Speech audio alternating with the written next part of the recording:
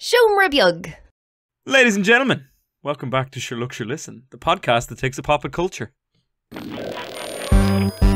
Sure Look, Sure Listen. Sure look, sure listen. Sure look, sure listen. Sure look, sure listen. Sure look, sure listen. Sure look, sure listen. Sure look, sure listen. Sure look, Benjamin, this week we have new trailers for something called Reminiscence, probably, and something called Infinite, also probably, both of which I have neither seen nor heard of, so you're going to give us a delightful insight, one would imagine. Then, Benjamin, we have some cancellation news from Netflix about shows that weren't very good anyway, not coming back. Then, Benjamin, speaking of Netflix, we're going to take a look at Sweet Tooth. And we're going to try to pronounce Sweet Tooth correctly every time, which is a hard thing to say, Ben, being Irish. And then, I think that's it, Ben. That's all I've got. Sure, listen, Michael. If that wasn't enough, we're going to be taking a look at the history of Loki within the Marvel Universe and the MCU and those old mythological roots, Michael, because this very Wednesday, Yes, Odin's Day, we'll be seeing his new trailer appear, or we'll be seeing his new show on Disney Plus. Benjamin, I'm glad you said that because you said if that wasn't enough, and it isn't really. What the things I said aren't enough for a whole podcast. No, we probably wouldn't make much of a podcast out of doing 4 bits of news. 4 little bits of news, Ben. Speaking of 4 little bits of news, what in the holy high hell, Ben, of all hells, is Reminiscence? Michael. Somebody. Yeah. Mainly Westworld co-creator, whose name escapes me. I think it's Yana something. All right. Michael, I would hazard a guess that very, very recently, perhaps after a drunken night, Go on.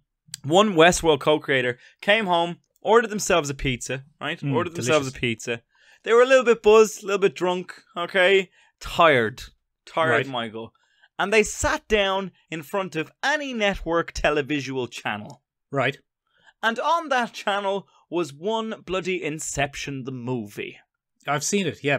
Christopher Starring Nolan. one Leonardo DiCaprio's son and one Cillian Murphy. So That's one of the worst jokes you've ever done, but it's tickled me right on the funny bone. I have to say, I mean, it's not clever, it's not witty, but it's good. Michael, I'm fairly certain that's what it says on my business card. Benjamin Yeah. Collibury, not clever, not witty, but So, anyway, this co-creator sat down on the couch, Michael, took a look at the television screen, and on came the movie, and they were so drunk and so buzzed, they fell asleep with a slice of pizza on their chest, and woke up in the morning, Michael, and said, "Oh, I've had an idea for a film." Oh, And nobody said... Benjamin. Nobody said... Benjamin, you've just also described the plot of Inception. That is so meta.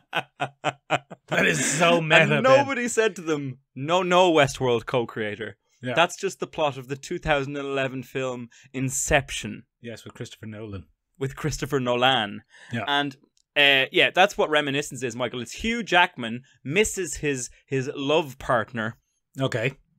builds a machine that can bring him back in his memories, because in the future it's all floody and it's no fun, and nostalgia becomes an addictive thing, so he keeps traveling back in his mind, Michael, Right. to the time when he was together with his love partner. And is Hugh Jackman's love partner a man? Hugh Loveman. Yeah, Hugh Loveman. Yeah. Hugh Jackman's love partner is a woman. It's Oh. the Irish actress Olivia Wilde. No, it's not Olivia Wilde. Olivia Wilde is not Irish. Yes, she is. No, she isn't. She went and studied at the Gaiety School of Acting, Michael. She's Irish. She's not Irish. She is Irish. She's not Irish, you numpty. All right, go on. Who's the Irish actress? It's the girl from Peaky Blinders. Olivia the name Colman. escapes. Georgina. It's not Olivia Colman. Where do you come up with this stuff? The internet, mostly. The internet's good, isn't it? Yes. The internet's a great place. Anyway, sorry, Michael. That was the main crux of it. And, of course, the future is a big damn place and it's no good, Michael, and it's no fun. And people shouldn't do things in the real world because nostalgia is more addictive. And so there's become a whole subculture of rich people paying for this kind of trips in this machine to go backwards in time. And stars Hugh Jackman and Thandie Newton. And then the other woman whose name escapes me currently at the moment. Very sorry to her. Thandie Newton is back in it. Thandie Newton's back in it because she played such a major role in Westworld, Michael. She did. Obviously, her and Westworld co-creator get on like a house on fire. Benjamin, it's great that... Do you want me to edit over the name of the actual person you're talking about? I absolutely do not want you to do that. Unless you can do it in a very funny way and say like, Yana da-da-da. I'll do it in my voice. It'll be very funny. The listeners will really enjoy it. You should just get a text-to-speech woman to read it out. And okay, I'll do that then. That'll be fun. So, in that particular case, Mick, the movie is all about how he finds out all the dirty secrets about his former lady friend, who maybe wasn't as wonderful as he thought. Oh, and there's no. a web of intrigue. And he can't really, it looks as though it becomes that he can't really tell the difference between the present and the past. And where am I? Am I in my memories or am I in the real life? Yeah, is the top ever going to stop spinning, or was it his wedding ring the whole time?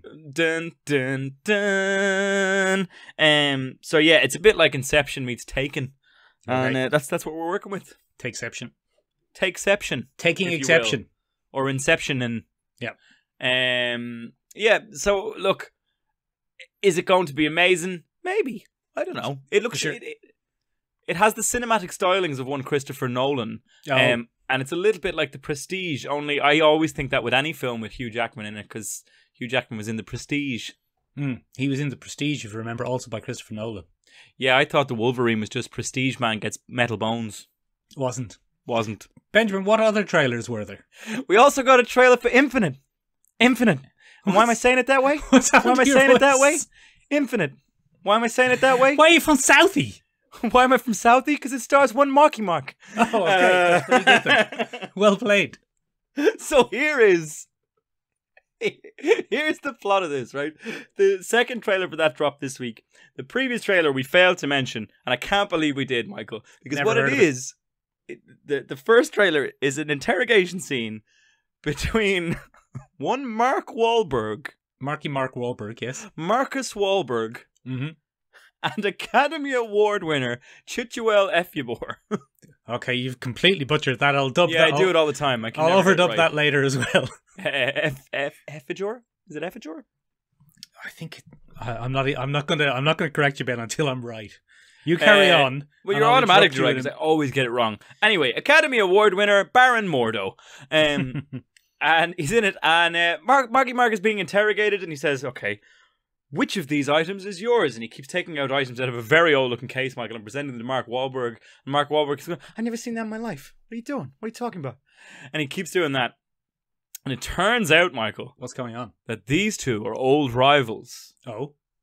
And it is Highlander 2021. No, it isn't. It's Infinite, Michael, where different beings live entire lives until they're reincarnated into the same body, and they have to unlock their memories to get unlimited potential as they move forward. So it's Highlander, but not Highlander. Wait, into the same body? Are they moving forward in time, or are they in a loop? They get reincarnated into the same body every time, Michael. So they die for a little bit, and then they get reincarnated because they're in Infinite, Michael. Right. But they move forward in time, so Marky Mark has looked like Marky Mark for thousands of years. Apparently so. Or they just live different lives. The second trailer seems to imply that they just live different lives in a new body, but it's the same soul, Michael. Oh.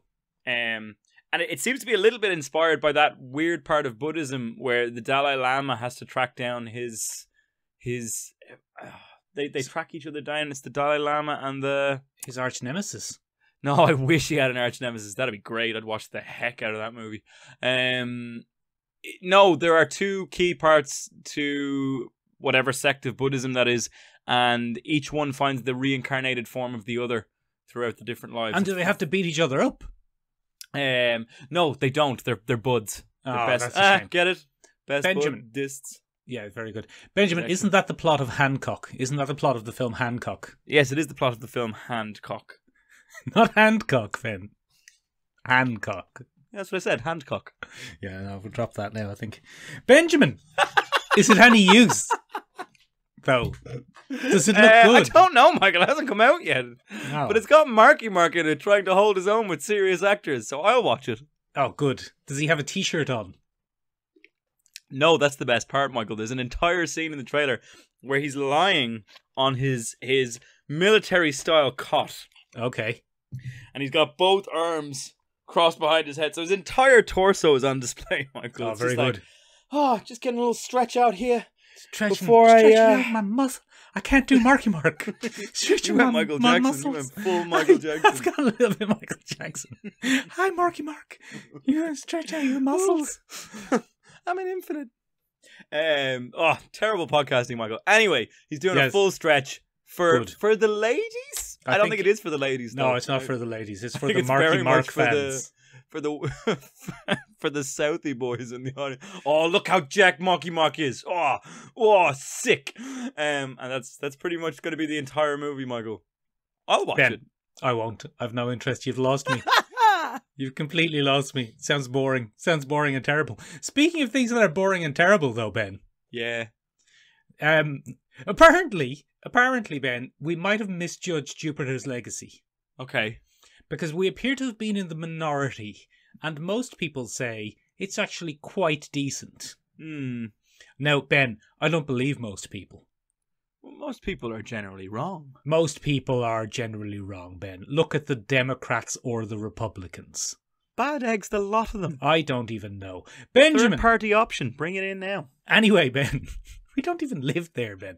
We can vote for Michaelandbenjamin Higgins. It's grand. Doesn't matter. We're all Just beholden to the whim of the Empire of America. Come on. Just vote for Michaelandbenjamin Higgins every time and everything will be grand. Can't go wrong. Benjamin. Yeah. Jupiter's Legacy has been cancelled by Netflix. There's no season 2. Show me your most disappointed face that you have available to you. It's your normal face. Yeah, just doing your your normal face. Life is a disappointment, Michael, and my face reflects that at all times. Yes. Yeah, so look, Jupiter's Legacy was cancelled. We are in the minority. I have to say, I watched episode 1, Michael, and my biggest complaint, alongside yourself, would be worst aging up I've ever seen. No good at all. Especially when half your program revolves around it. Yeah, like a huge chunk of that show relies on that, and no good. So I watched that, and I think I watched the second episode as well. And I'll be honest with you, Michael, didn't hate the gore elements they were starting to bring in. There were some pretty interesting, like the deceased father's ghosts bring him the vision. That was pretty grim, you know. Yeah. But Ben, yeah, there's The Boys, and there's Invincible. Much better. We don't need it. We don't need another thing about dodgy Superman. Nobody asked about it. We don't need it. We don't need any more dodgy Superman programs. I think one of the things that really left a taste in my mouth was the very Christian undertone to whatever their version of Omni-Man is. Utopian. The utopian. Yeah. Very, very not Christian. In Maya. This is a God-fearing house. And it's Yeah. You're a god. I think that was the irony of it, though, Ben. Yeah, I think that's the silliness of it. And then we had knockoff Darkseid as well. He's great. He's great. Do you see him, Ben? His big exploding chest. His big exploding chest. He's black heart, Michael. He's got an antimatter heart. He's shooting lasers through people.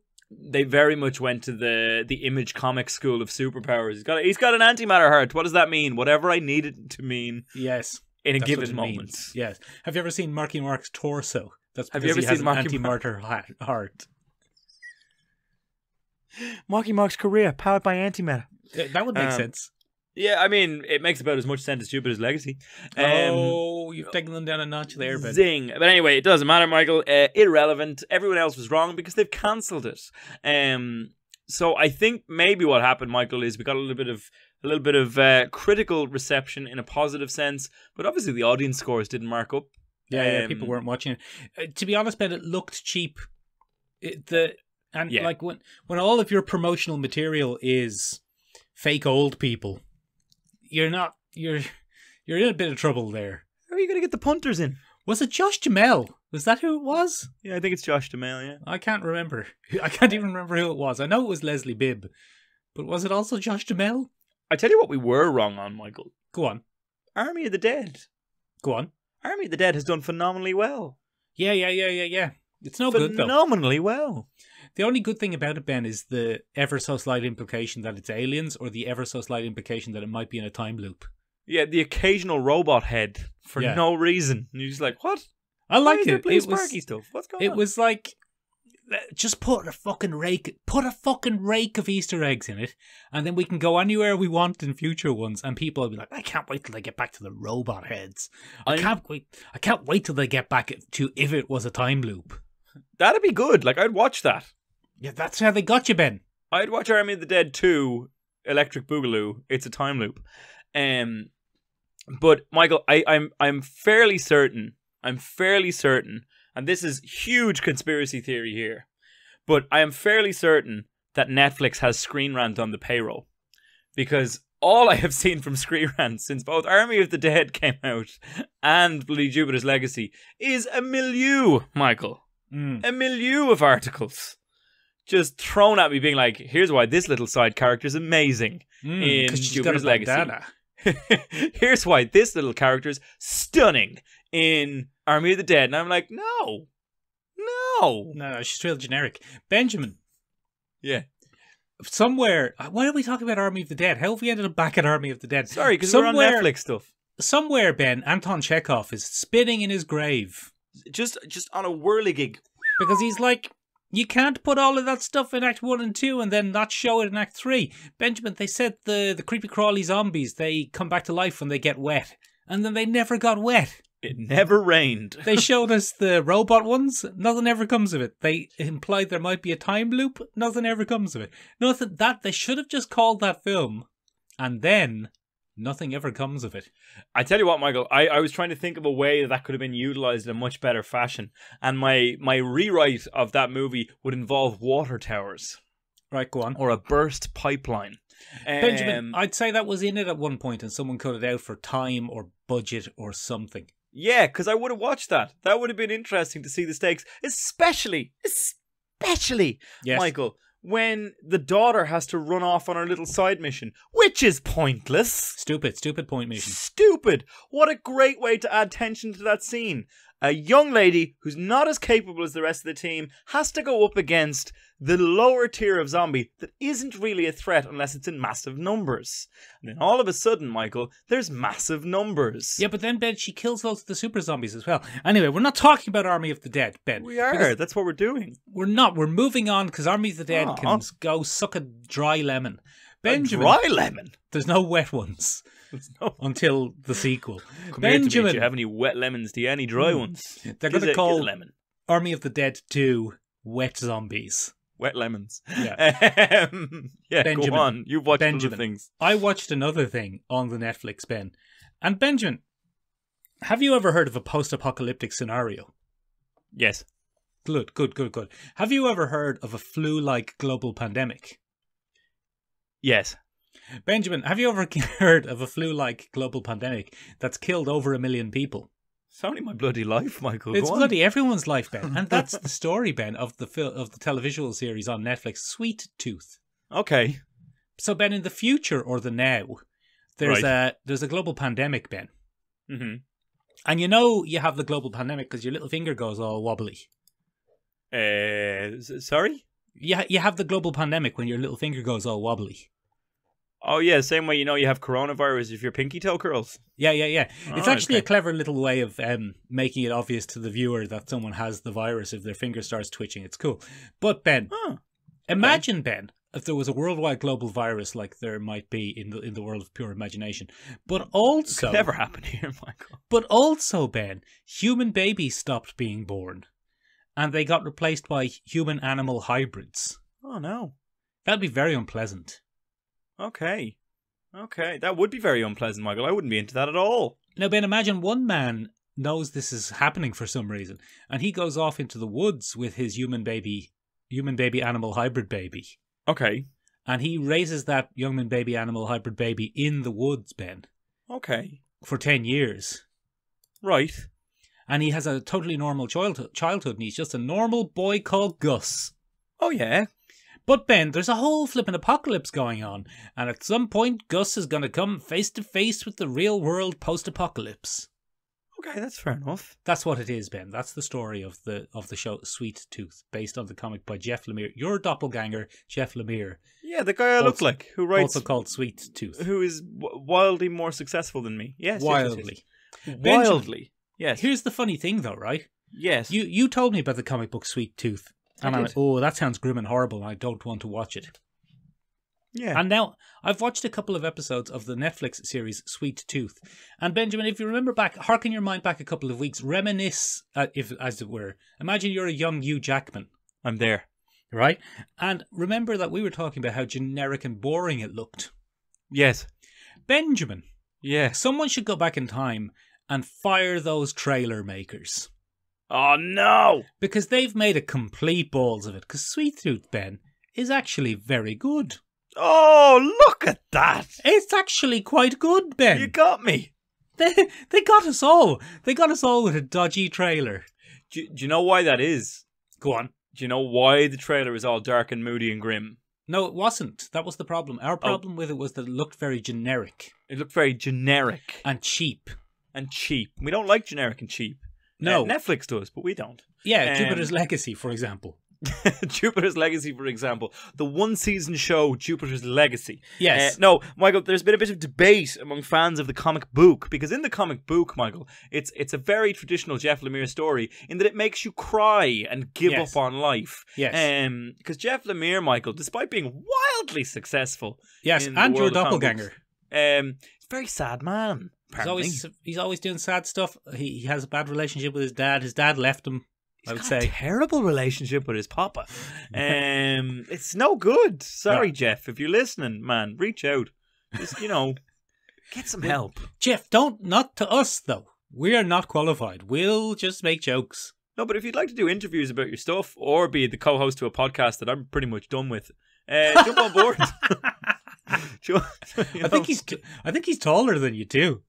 I mean, the list of things that Jeff Lemire surpasses me on goes on. Get him in here. Get him in here. He's just a better Ben. Way more Canadian. I wonder will they put that on the next blurb. He's a better Ben. Ben, every time he came over on Sunday to record the podcast, he'd bring a Tim Hortons with him. It would be delicious. I mean, I never bring donuts. No, you never bring donuts or coffee. Benjamin, stop this Jeff Lemire riff, please, and get back on point. Sorry. So the initial tone of the comic book has been well and truly done away with in this show, Michael, and it's focused on hope. So there was a big chat between Jeff Lemire and the showrunner of Sweet Tooth. Yeah, I've heard of it.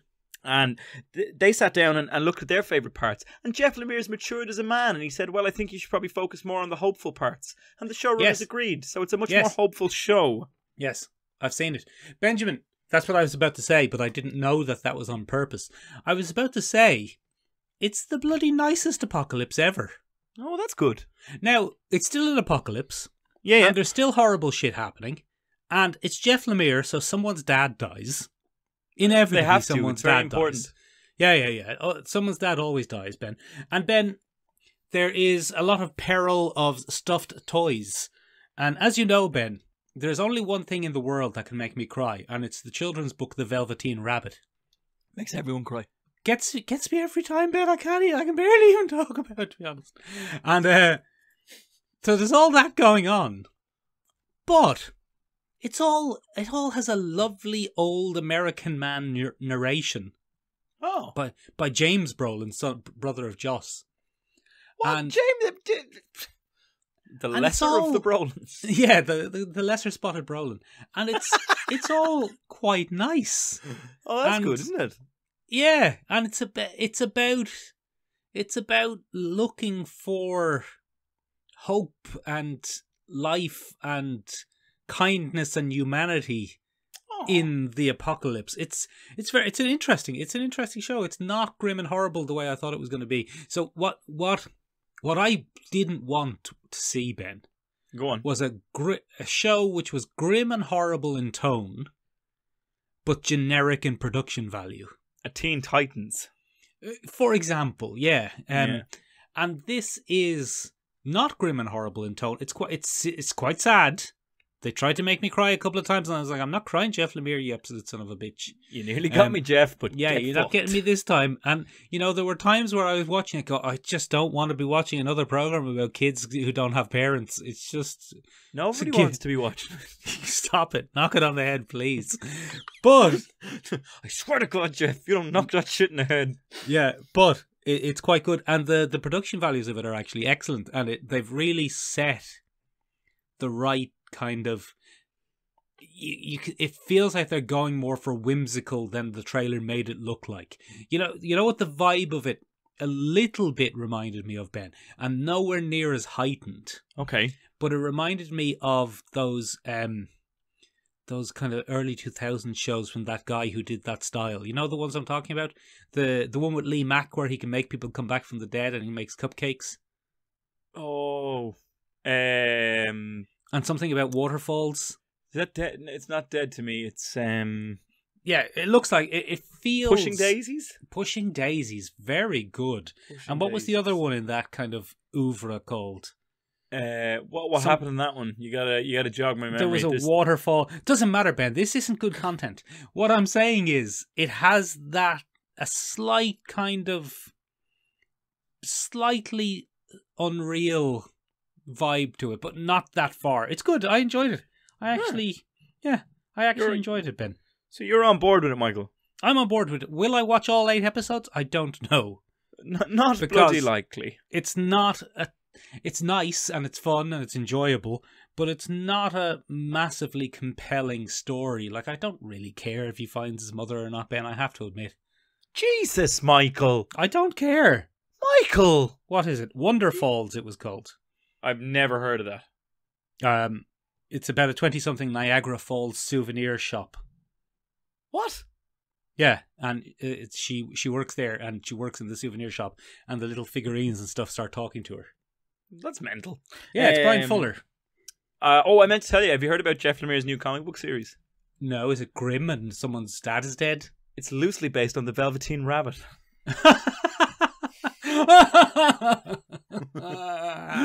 That joke was purely for you, Michael. Michael, sure listen. Go on. Moving on. Yes. Michael, this very Wednesday, Yes. June 9th, 2021, we will see the premiere of one Loki. Oh, let's keep it low key, Ben. Let's keep it low key. Tom Hiddleston, otherwise known as the one man bloody smoke show that is Tom Hiddleston, the prime cut of Asgardian beef. Yeah. That is Tom Hiddleston, the refined, elegant, silver-tongued divil that is Tom Hiddleston, is reprising his role as one Loki Laysmith. I thought his name was Laufeyson. It depends on which one you. It depends. We'll get into it, Michael. Don't. All right, we'll get into it in a minute. He's picking up his role again. He's going to be hanging out with Owen Wilson. There's going to be a lot of wow. I want to see. I want to see him turn into a snake and bite Owen Wilson. That's what I want to see. I think he might. He might. Do it. I think he bloody well might. But anyway, we're going to see him doing all kinds of mad stuff, Michael, on the TV show. And I said to you, Michael, well, let's do a bloody deep dive on Loki. We don't do it enough. Who even is Loki anyway? Who even is Loki? So what we're going to be doing for the next few minutes, ladies and gents, is we're going to be taking a look at his history in the Marvel Universe, and we're going to be taking a look at what we reckon, Go on, is probably going to go forward and influence this very televisual show. Oh, very good. Yes. So we're going to have a look at all that, and we're going to try and make sense of Loki. What even is Loki? You might ask yourself. Even is Loki? In 1962, Michael. 1962, Ben. 1962. In the pages of Journey into Mystery, number 85. I've seen it and read it. Of course you have. Of course you have. Because you do a pop culture podcast, Michael. You come prepared. Podcast. Weekly you come pop culture correct. Podcast. Sure look, sure listen. Sure look, Available now on Spotify. He made his first appearance in opposition to his big blonde brother. And it was Loki. And Loki that we got initially in the Marvel Universe, Michael, is just no good. He's just a bad egg, Ben. He's just a Go on. He's just a general roustabout. Funnily enough, Ben. Go on. As I said, I've seen and read it. Not his brother. Yeah. There's no brother shit going on in 1962's Journey into Mystery 85. None of that crap. Very closely based on the mythological cycle. The Eddas. Yeah, so look, do you want me to get into it, Ben? Do you want me to go into... So, Ben, so, first of all, right, Loki's there, right? He's in Asgard. Oh, yeah. You know, a different dimension of time and space, Ben.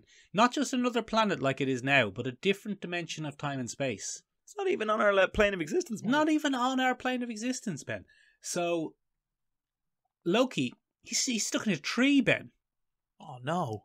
And he's like, oh, I'm stuck in this tree. Now, Ben, I'm going to take a slight diversion because I've also watched, Ben, 1966's The Marvel Superhero Show. Have you ever seen it or heard of it, Ben? Super Friends from Marvel, Michael.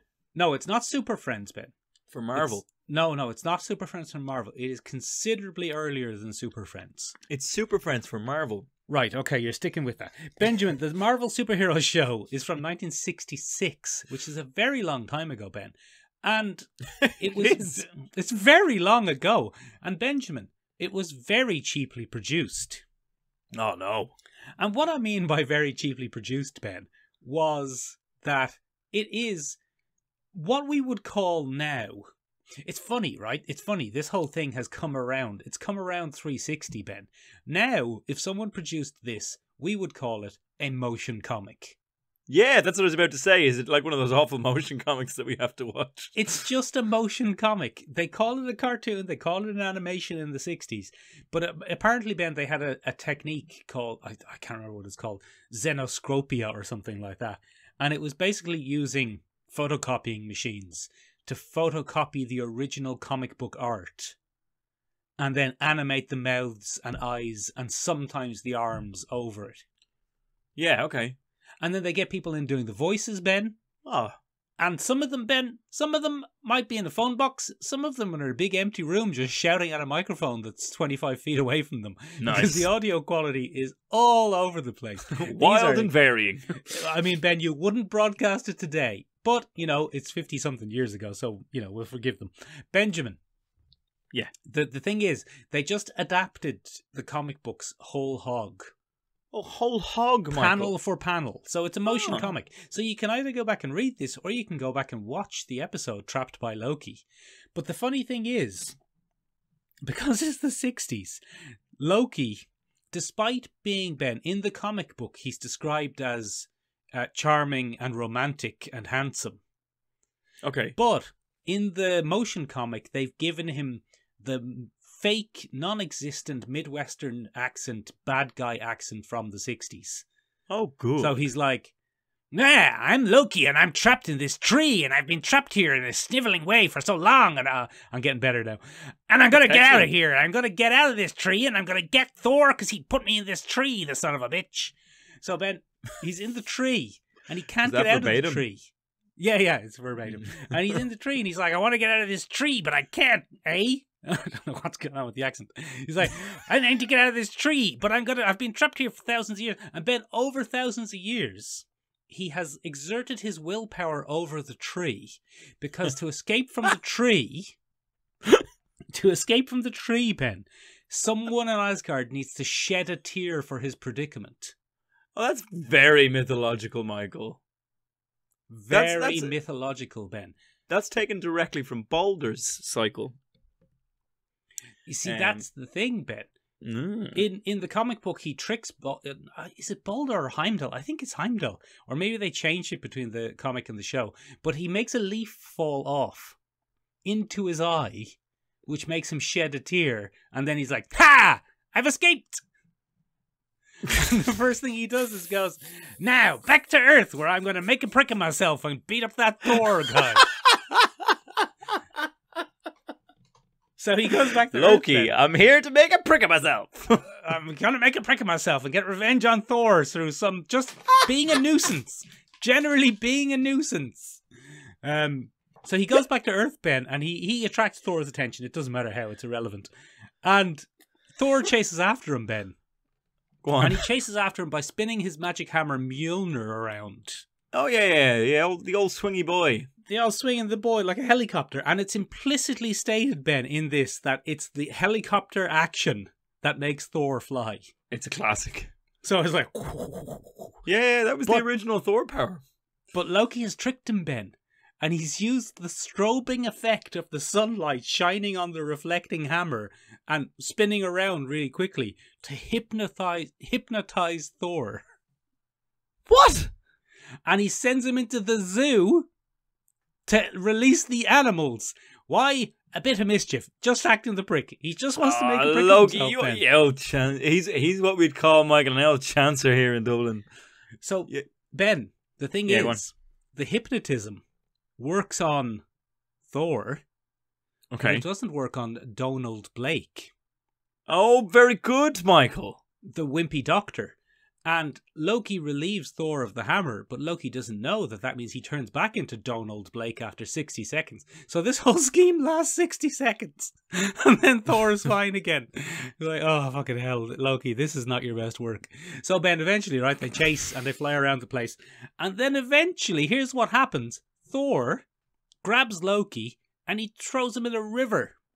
Oh, excellent work from Thor.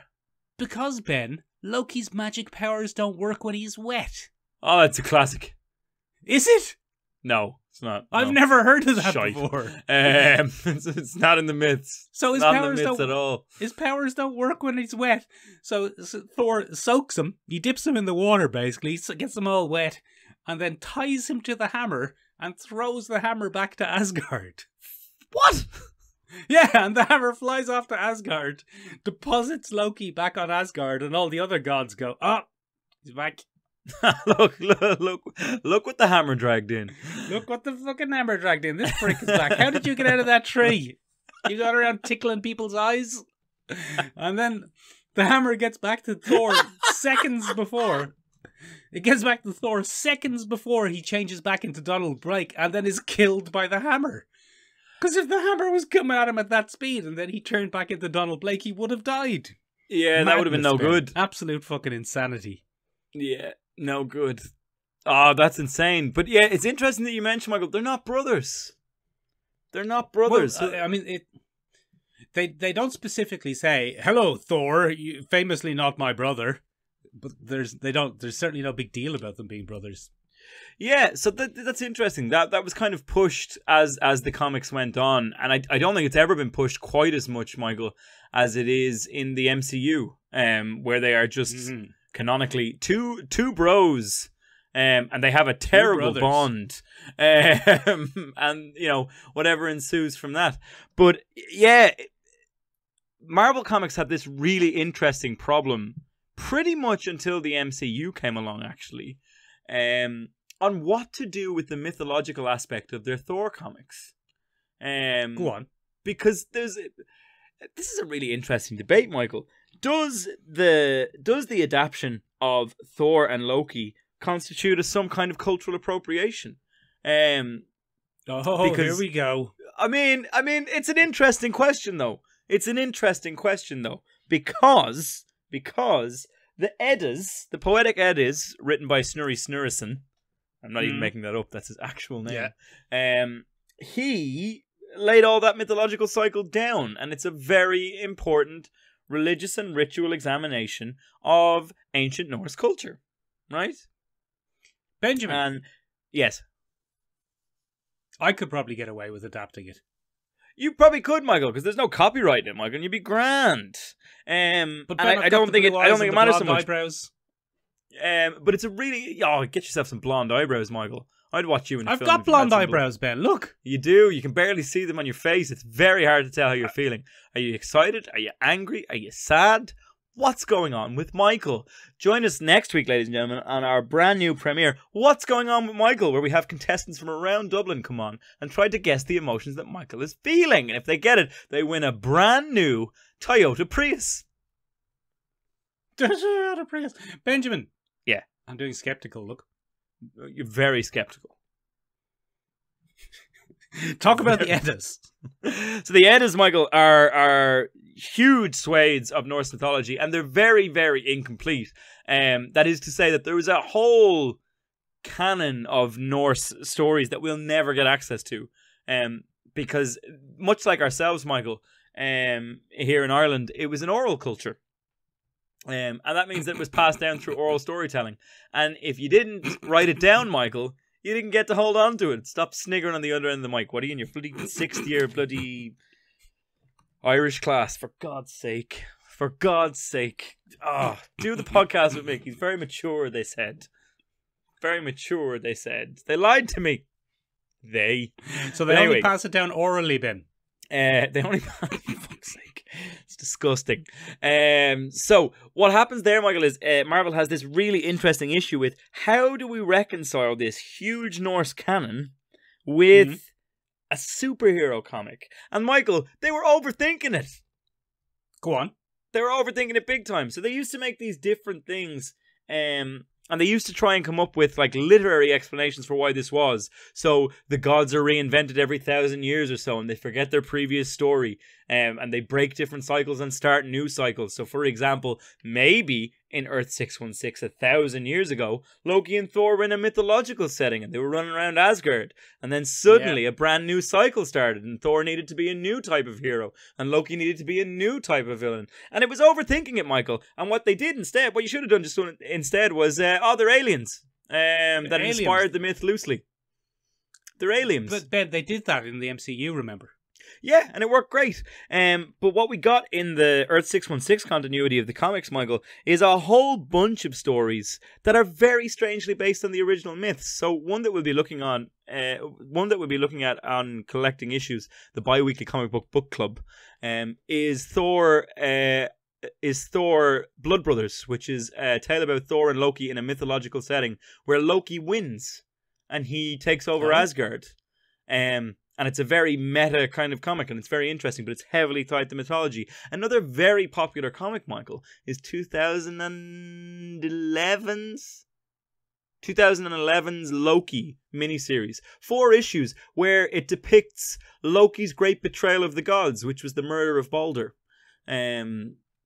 So Loki convinced, I'm going to forget his name, Hod, the god of cold and dark, who is blind. He convinces him to kill his twin brother Balder in a very deception switcheroo kind of way, and that's what leads to his falling out of favor with the gods. Because once upon a time, Michael, Loki was invaluable to the gods. He was an unbelievable asset to the gods. He's a real smart egg. Yeah.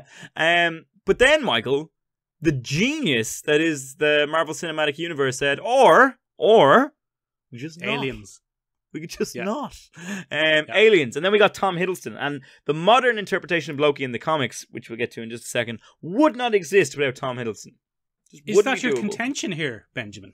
That is my contention here, Michael. That is my contention here. Because even up until Siege in 2014, I think, I'm going to have to look that up.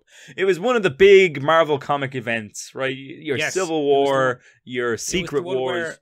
Siege, Ben, was when Asgard landed on Earth near Bronston? Alabama. Braxton? Was it Braxton? Tony Braxton. Tony Braxton, near Tony Braxton's house. Yeah. And yeah, that was when Asgard had been displaced from its own realm, Michael. And it had to find somewhere new. Believe it or not, that entire little Siege storyline there, Michael, was the inspiration for it to moving to a small town in Infinity War. That's why they're in a little town. The one in Infinity War makes a lot more sense, Ben. A lot more sense than Tony Braxton's house. Tony Braxton's house. She's like, I don't need no man. I don't remember any Tony Braxton songs, Ben. I just can't remember any.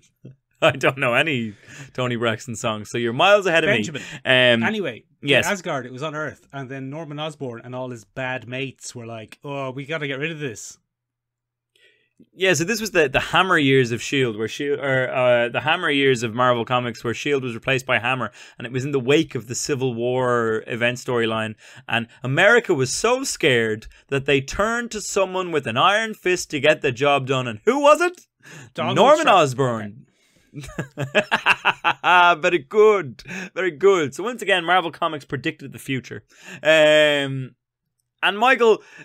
It didn't make any sense. But anyway, Loki had been working as part of a cabal that Norman Osborn had put together, similar to Marvel's Illuminati, which sees Namor, Reed Richards, Charles Xavier, Doctor Strange, other people come together. The smart people are a little cabal, and they make decisions for the betterment of humanity. Terrible idea. Ben. Yeah. They didn't want to call themselves the cabal. They wanted to call themselves the Illuminatis, but it didn't make any sense. Didn't make any sense, Michael. So he's working there to bring Asgard to his needs, and it's a pretty interesting depiction of Loki, because what happens is, Michael, what happens is bloody Asgard comes tumbling down and crashes into Earth. Because of the Sentry, Ben. Because of the Sentry, because he's a big old dickhead, Michael. He's mad. He's as mad as a box of brushes. He's bleeding mental. So anyway, Loki then has his big. This is Loki's great sin in the Marvel comics. It's very similar to the mythological cycle because at the end of Siege, and spoilers for a comic that came out 12 years ago. 12 years ago. Yeah, 12 years ago. Balder dies at the end, and so once again, the death of Balder is what casts Loki out from Asgardian society. And within that, Michael, the wheels start to turning right around the same time, Michael, as none other than one Tom Hiddleston takes over the role. And what happens there, Michael, is all of that comes together, and then Loki has to go on his own little redemption arc. He goes off on a pilgrimage, and what we get after that is his turn in the Young Avengers, where he plays a very young Loki. He's a little boy. 12 years old. He's a little boy. And then, Michael, we get what is arguably the most formative tale of Loki in the last 15 years, and that's Agent of Asgard. Oh, is that where he's a sexy lady? It's where he's sometimes a sexy lady, Michael. He was a sexy lady, Michael, in the evil cabal of baddies. Oh, that makes sense, doesn't it? And that's where the notion of... say again? That makes sense, doesn't it? And that's where the notion of Loki as a gender fluid creature kind of came in. There's a whole debate in one of those comics where it's like, I thought you were a man, and he's like, what does it matter? Yeah. What does it and matter? they're like, what? You either are or you aren't. And there's a whole debate on well, what is the logic? I mean, very, very early days, Michael, for identity politics in comics. But sure, hey, if we knew you were a woman, we wouldn't have let you into our secret club. Oh, bloody hell. Yeah, probably. Something like that. Anyway, the Agent of Asgard storyline sees him very much in a similar role to what I think we're going to see him in Loki on June 9th. Oh, go on. Where he's going around doing little missions for the All-Mother, who is Freya, because the All-Father's out for the count. He's in his Odin sleep. He's so lazy. He's such a lazy git. Oh, I'm gonna go have a little nap for about 20 years. What a lazy boy. I'm very tired. After my millennia of bloody work. Get over it, Odin. Jesus Christ. But anyway, then we get the Agent of Loki idea, and he's very much just Tom Hiddleston in a comic playing Loki. Limited power set, wandering around. Ben, yeah. How was he a boy and a man at the same time? So, you see, Michael. I have some of the best questions, Ben. It's cash for questions over here. Yeah. Michael, this again was an attempt by various writers to be very literary and be like, oh, well, you see, myths are stories that pervade our culture, and they're, flexible things. So Loki can be in two things at once. Yes, Loki died after the events of such and such, but now he's back in a younger form because perhaps that's what Loki wants. Now, the crux of that Young Avengers storyline, Michael, is that Loki doesn't know why he's stuck in the form of a child. He's like, why am I a small boy? And the resolution to that, Michael, is a load of Jungian codswallop. Oh, go on. It's, don't you think this might be your own subconscious punishment for your immature actions causing the death of your brother? And then once Loki realizes it was himself all along, ta-da! He's a sexy lady again. Load of codswallop. Load of codswallop. Benjamin, I thought you liked Jungian archetypes. I do, but I don't like subconscious Freudian muck. It was you all along. So it's Freud you have the issue with, but not Jung. Freud's a real dick. You millennials. Yeah, us millennials. We're to be blamed for everything. You're always going on about Freud. We're to be blamed for everything. But anyway, sorry. So these are kind of the modern incarnations of old Loki. And they are a far cry, Michael, from his mythological origins as a young man. Far cry. Benjamin, how come he's an ice giant, but he's small? So within the realm of Norse mythology, Michael, the land of the giants, Jotunheim, is land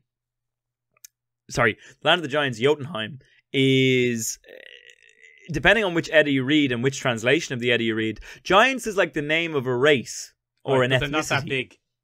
But they're not necessarily that big. However, in the Marvel comics, they're big blue boys. Yeah. Now, hold on a giant second. blue boys. Yeah, Hold on a second. You're saying that the giants who live in Jotunheim aren't giant. it depends just on which called translation giants. you read. They're just called giants, Right, but they're not that big. but they're not that big.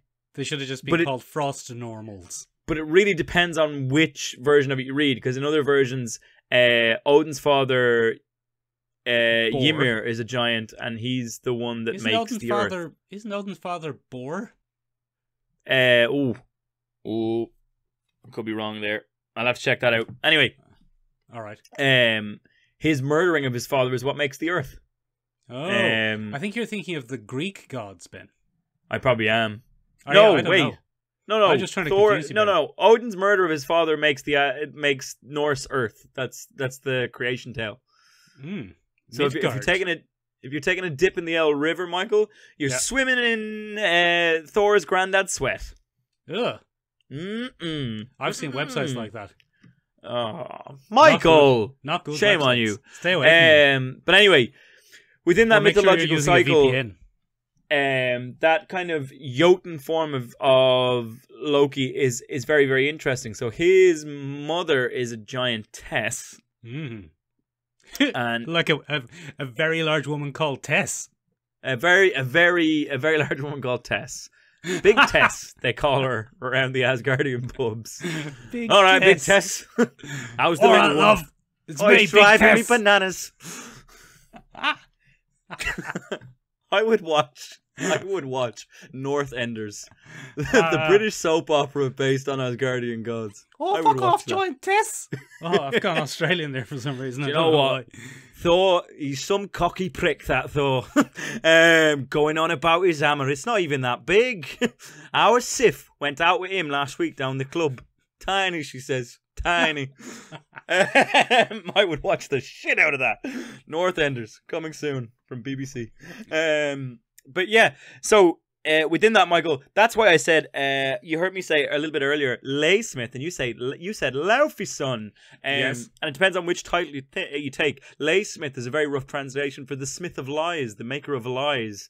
And that's one title that he holds. Laufey son is son of Laufey, and Laufey is his giant father.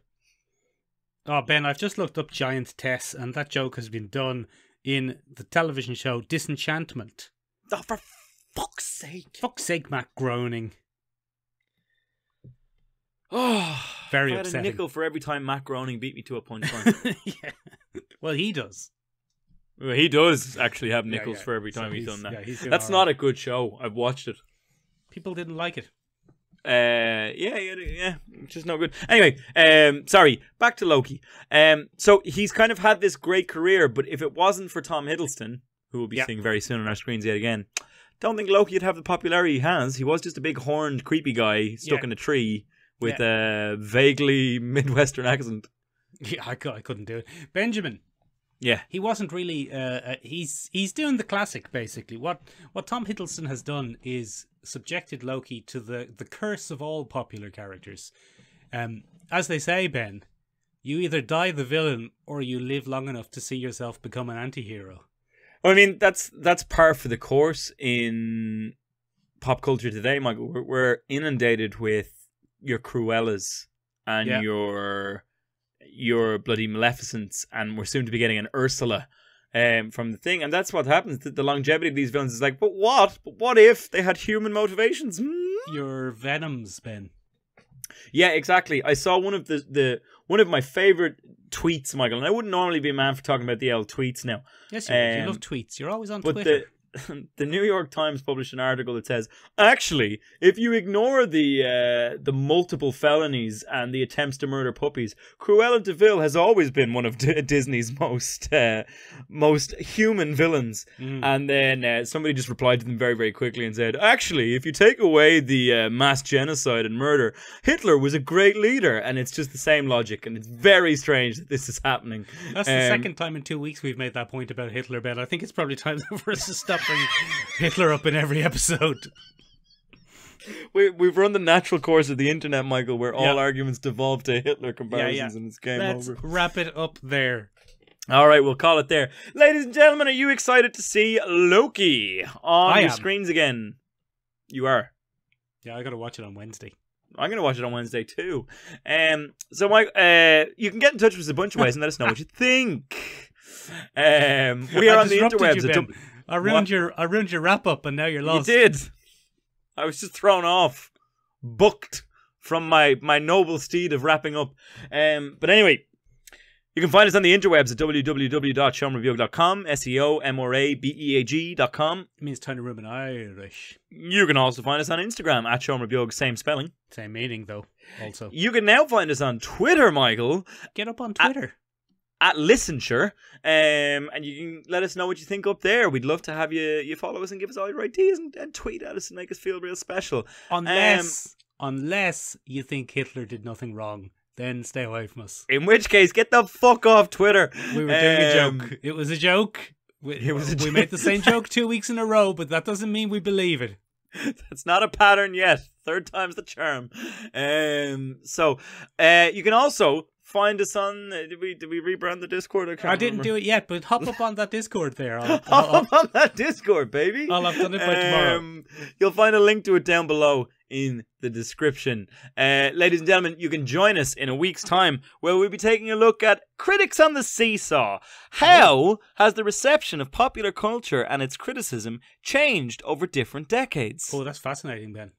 It is, Michael, and you would say that because it was your bloody topic. That's it from us. Bye-bye. Bye-bye. See you next week. Sure, look, sure, listen, sure. Nailed Is that it. what it's called?